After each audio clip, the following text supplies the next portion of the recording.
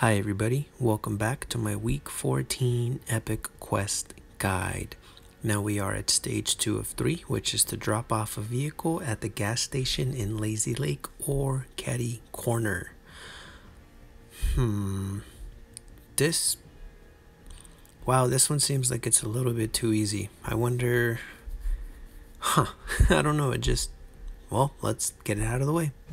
Alright, so we are in a solos match, of course, because we aren't able to use vehicles in the unvaulted Team Rumble mode. Now let's go ahead and get us a vehicle, and any car will do. Let's get this one since it's the closest to the gas station. Oop. Alright, well, let me learn how to turn first. Now, from the looks of it,